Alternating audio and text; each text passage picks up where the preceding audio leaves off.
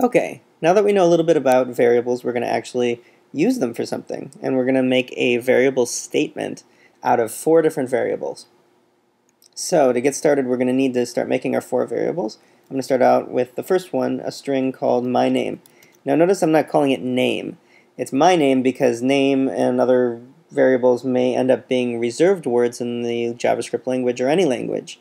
So you have to be careful. If it seems like something really common, it might be a reserved word, and it's going to screw up your code if you start using those as your own variables. So you want to add something a little bit different to your variable naming scheme so you're not using up reserved words. Otherwise, you won't be able to set that variable at all. So we're going to use my name in this case. You can do whatever you want. And we're going to set that to Adam because that is my name. And Adam's going to eat, or I'm going to eat something. And so we'll call that one food type.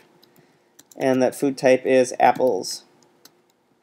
And how many did I eat? Let's say number eaten is equal to 3. That's way too many apples for my taste all at once, but it's not all the apples. We'll say the total eaten, or the total, or number total, let's call it number total, is equal to 7.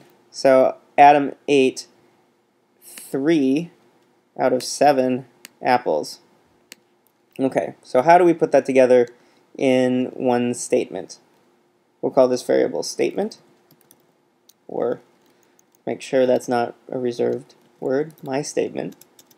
And we'll say my name ate, and notice I'm putting spaces around that because otherwise it's going to be, my name's going to be Adam 8. Ate how many apples? Number eaten. And then we need another space there because then we're going to say food type. And then another space. Actually, we'll just make that a period, and we'll end that statement with a semicolon, and let's see what that looks like so far. That's not using all of our variables, but let's take a look at it and make sure it's working. I'm going to say alert my statement. Save it. Always save it before you open it up in your web browser, otherwise you will not get the best results. Adam ate 3 apples. Okay, so what this is doing is it's saying, I want to alert my statement. What's my statement? It is my name ate, number eaten, food type, period. And that resolves to Adam ate 3 space apples, period. Okay, great. So that was easy. But now what else can we do? We have this other number, the total apples. We can use that for something. Rather than saying Adam ate 3 out of 7 apples, that's kind of boring because then we're just doing the same thing.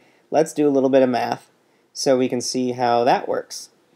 Instead of leaving this alone, we're going to say Adam ate the number of eaten of food type and leaving how many apples?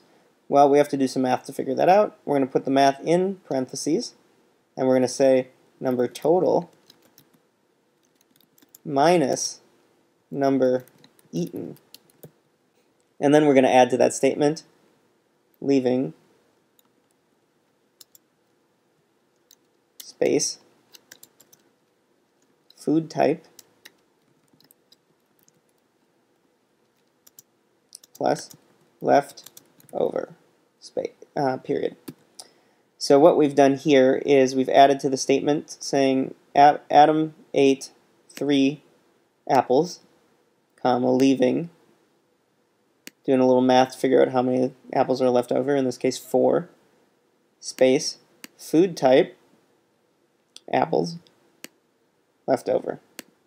That's kind of a redundant sentence, but that's okay. So I'm saving that, and we're going to reload it. And you can see Adam ate 3 apples, leaving 4 apples left over. And it did our little math here. So let's say that I got a whole bunch of more apples, just got a new stock of apples in, and now I have 35 apples.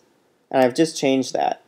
Now, this is where variables and programming starts to get interesting, because I've just changed this tiny little number, and this sentence is going to reflect that change. Adam ate 3 apples, leaving 32 apples left over. I can change this number to 9. I would never eat that many apples in a day, but Let's say it happened. I ate 9 apples, leaving 26 apples left over. Say I decided to change my name to Rodrigo, and I decided to start eating pineapples instead, because I like those. Rodrigo ate 9 pineapples, leaving 26 pineapples left over. And you can see how easy it is using variables to actually change your code to do different things without having to go in and retype all this stuff. And that's what makes programming really interesting and what makes your applications really fun. Now, this is great if you just are changing stuff in the code yourself, but it really gets exciting when you start using functions and letting users input things. So we're going to get to that a little bit later, but for now, enjoy actually using variables for something productive.